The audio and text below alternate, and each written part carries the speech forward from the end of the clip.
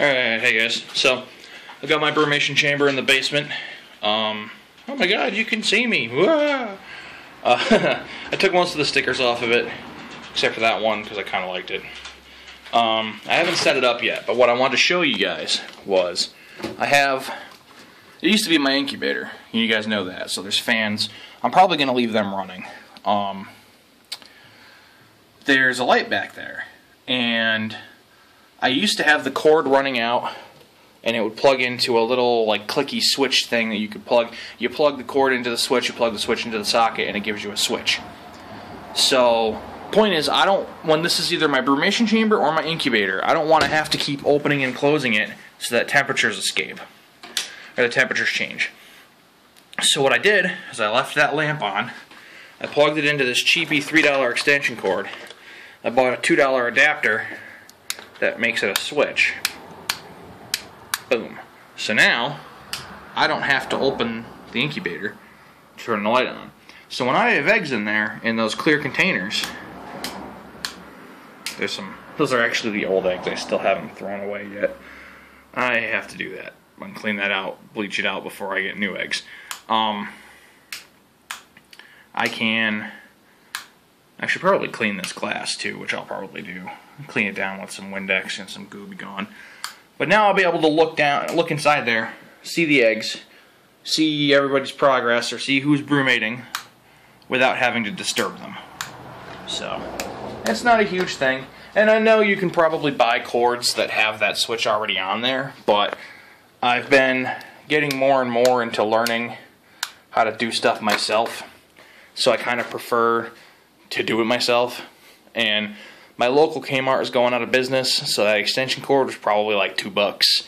That switch was like $1. So, and yesterday I built myself a chickadee house.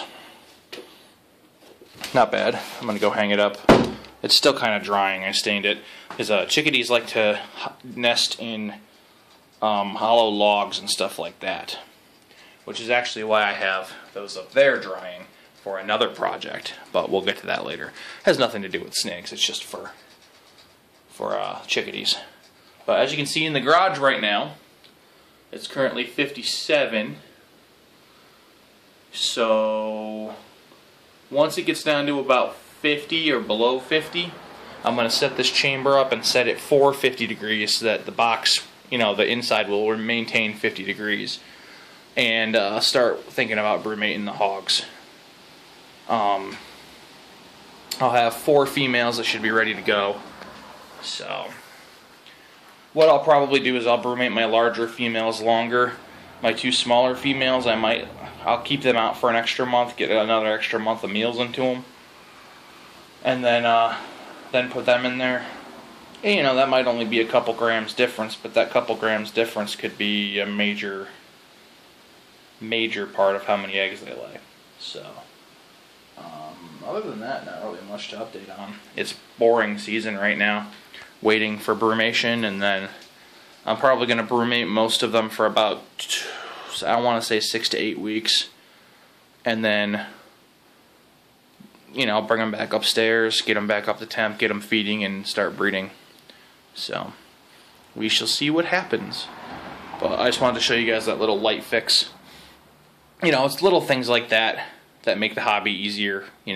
If you're building an incubator like this and you want to have a light in there, something like that, it's not a budget breaker, $4 worth of components, and it just makes life easier. So now you don't have to open up.